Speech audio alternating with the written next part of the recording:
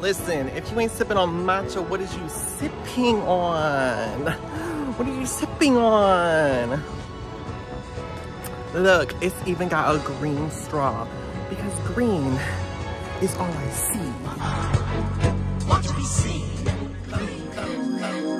Walk for me, walk for me, walk for me, walk for me, walk for me, walk for me, walk for me, walk for me, walk for me, serve, walk for me, serve, walk for me, serve, walk for me. Oh my god, it's a squirrel. Excuse me, Mr. Squirrel. We have unfinished business with each other. You owe me my nuts. No, but for real though, chickadees, like I think I'm gonna like start like reviewing the matchas of the city. So this wasn't from the hipster cafe because we don't support the hipster cafe. F the hipster cafe. This was from the indie cafe. There's a big difference because like indie kids are so much like less judgmental and like they're cooler and they're like not afraid to smile and have a conversation.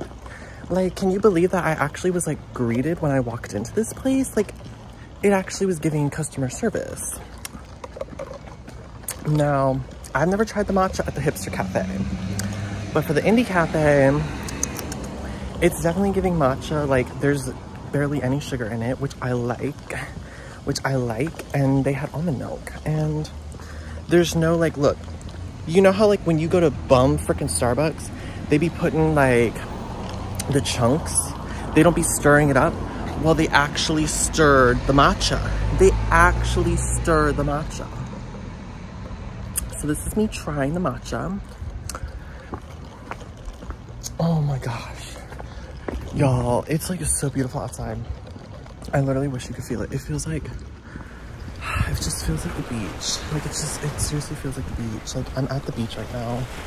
Like, do you see the ocean behind me? Like, it's just so beautiful. It's literally just so beautiful. Hey, chickadees. POV, you're sitting at the park and you're depressed and lonely and sad because your baby daddy, who you convinced in your brain is your boyfriend, but literally is not even close to being anywhere ready to be a boyfriend, nor is even looking for a relationship, but you still convince yourself that he's your boyfriend. Yeah, that's me. That's me. And so now I'm just sitting here like crying because he literally hasn't messaged me in the past 24 hours. And I'm just like really sad because it's just like, how could he abandon me like this? Like, we were supposed to hang out tonight and I clearly know why he's trying to ghost me, because he doesn't want to hang out tonight. Let me play a sad song for you on the world's smallest violin. So here I am sitting in the motherfucking park looking like an ugly freaking rat. Like, I wish I had like a paper bag over my head. Like, I'm just having one of those days where like I don't want to look or be seen or do anything. Like, I just want to lay in a coffin and be slowly lowered down 6 feet under the ground and hear people shoveling dirt on top of my grave. Like, do you guys get the vibe? Because that's the vibe. This is life in your 20s. Every day is a constant battle between the ideas and thoughts of whether you'll make it or not, whether you'll find love or heartbreak, whether you'll be alone or whether you'll be cherished, whether your name will be in lights or your name will be written in stone. All I know is that in this moment, I'm a motherfucking punk ass faggot ass bitch. But yeah, chickadees, and I'm just like really depressed because it's just like I can't go out and get matcha because like I already got matcha yesterday, so how am I supposed to pick myself up? Like, I'm trying to play some good freaking music, but like anytime I listen to music I want to dance, and because I'm surrounded by motherfucking people, I can't dance. So I'm just like in a claustrophobic clusterfuck right now, you know? I could go in an elevator and like jump up and down and scream. I need like a walk-in fridge. I want to scream in the walk-in fridge, or the walk-in freezer. I don't know, chickadees. We will accomplish this together. We will get through this time period together. Like, I'm debating if I even want to go out to the club tonight. Like, I really just want to like, I don't know, like I just want to be bundled up like under the covers and literally like shut my phone off. Like, I'm gonna turn my phone off and just be purely alone. Like, I know, chickadees, I say this literally every other week, but I did delete Grindr. But this time it's serious because I re-downloaded TikTok, so I was like, you know what? We are going to fill one void. Like, we're gonna, because Grindr's bad for you, and so is TikTok. So we'll just switch them out. Like, you know what I'm saying? So at least the new TikTok I created, it's not like a bunch of videos that are gonna like make me go into like psychosis, because like they're just like funny videos, which is good because like I need a laugh. Like, I forget what video I watched the other day, but like I literally was laughing so hard. Oh my gosh, it was someone who was imitating the Pinky Doll girl, the live streamer. Yeah. Oh my gosh, maybe I'll start watching Pose, because like I want to like learn new like voguing moves. So when I go to the club, I can like vogue it out. You know what I'm saying? But yeah, chickadees. To be continued. Hey guys, what's up? So here it is. It's all hung up now. Look how fabulous and amazing it looks. Yeah. So chickadees, I'm literally home alone. Like, I'm like kind of freaking out. I'm just like, where's my family at? Like, I feel like the scene in Home Alone where I'm just like, I made my family disappear. Like, can you believe it? For free? Yes, for free. But like, chickadees, I just like, the energy today is just like, it's mad crazy. Like, the amount of things that like I'm feeling, the thoughts that have just been going through my head, like, it's just some crazy stuff. Like, it's crazy because it's just like, I really want to like reach out to like my friends and like be like, hey, do you want to hang out tonight? But like, I can't even get myself to like do that. Like, I don't even know what it is. Like, I don't know. Like, it's just weird. It's like, I can't even do it. Like, I just can't, like, because I'm afraid, like, okay, what if they say no? And I know what you're thinking, like, okay, if they say no, they just say no. Like, it's better asking than not asking at all. But it's just like, I don't know. Like, I have just like a major fear of rejection in general. And it's just like, why trigger that fear when I'm already feeling down? Like, but even though like I really wish I had someone right now to like talk to and like be like of support to me, because like I'm literally like freaking out today. Like like work didn't help either. Work was like really busy, and then like my supervisor had to make like a cunty comment like literally right before I left.